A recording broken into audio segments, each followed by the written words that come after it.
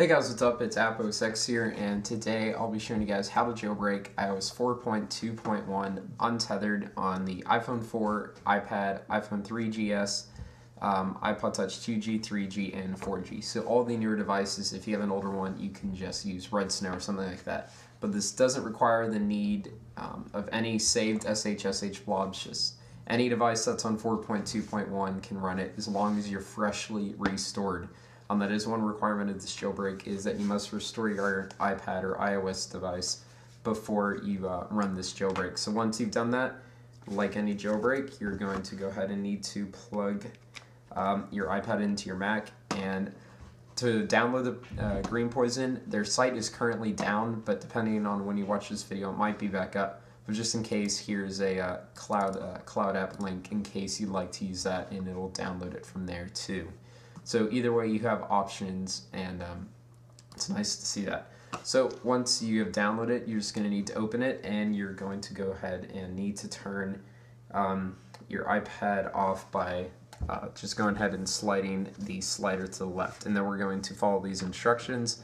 We're going to hit jailbreak. So we're going to get ready to press and hold the sleep button right here. 1, 2, 3. Continue holding the sleep, press and hold the home. We're going to let this run through. Then we're going to release the power button and continue holding the home button. And for this jailbreak, I do recommend holding the home button until the code actually starts running down the screen, because a lot of people are having trouble. And I'll go ahead and show you the code once it gets up right here. Should be right there. You'll get a white screen. Don't worry about that. And then you will get this code right here, and it'll say jailbreaking. Just keep holding the home button until the code starts running down the screen.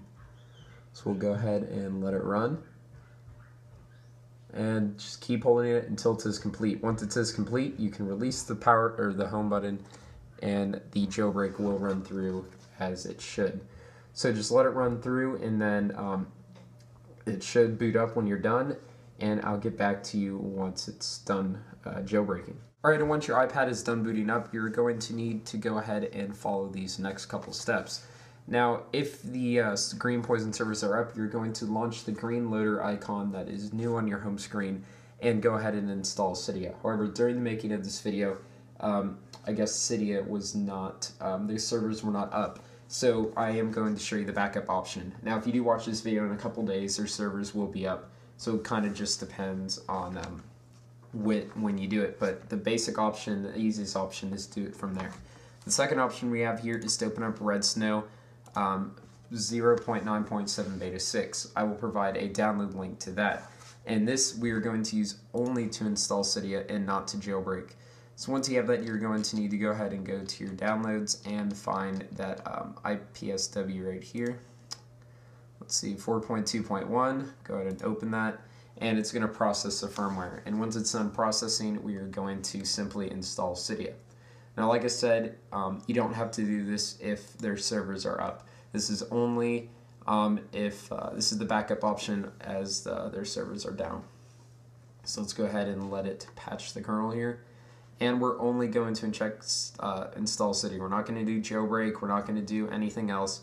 We're literally just going to press install Cydia. So we're going to hit next, and it tells us that our device must be off and plugged in. So we're going to go ahead and slide this off. And once it's off, we're going to go ahead and hit next. We're going to press and hold the power button. Then we're going to press and hold the sleep button while continuing to hold the power button. And then we're going to release the power button here in a couple of seconds. And now we're going to continue holding the home button. This will only install Cydia, like I said, and you don't need to do this if the loader is working. So we're going to go ahead and let this thing run through. And you can go ahead and let go of the home button now, and we're going to go ahead and let it jailbreak. Alright, I guess I will get back to you once it's done, and once it's done through running all this code, I guess I'll get back to you. Alright, and then once it's booted up, all you do is need to go ahead and slide to unlock, and there you have Cydia, where we can go ahead and launch it, and it'll do its installizing file system and all the setup like that. So that is it for this jailbreak, untethered. Like I said, you only need to do that last step if the loader cannot load because the servers are currently down, but depending on when you do it, the servers might be up. So that's it for this video. If you like this video, please give it a thumbs up, subscribe somewhere up there, follow me on Twitter at AppOSX, add me on Gamecenter at AppOSX, and be sure to favorite and share this video. Thanks for watching.